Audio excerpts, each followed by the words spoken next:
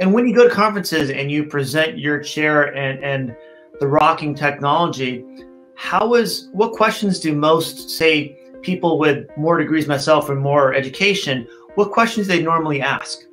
No, it's very interesting. I was at the Ergo Expo in Las Vegas, Nevada, a year and a half ago.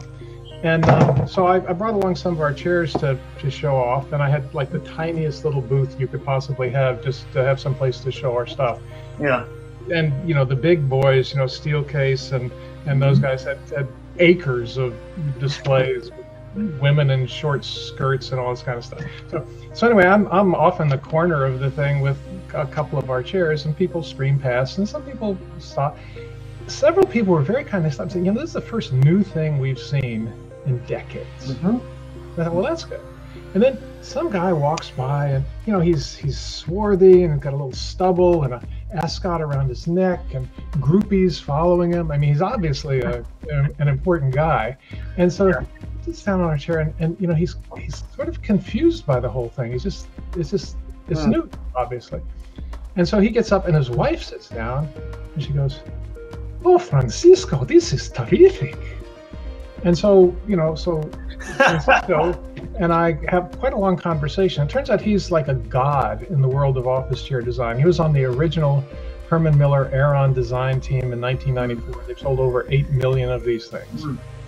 So he's sitting on our chair, and he's talking about chair design and production runs and double rub tests for fabric and this and that and the other thing.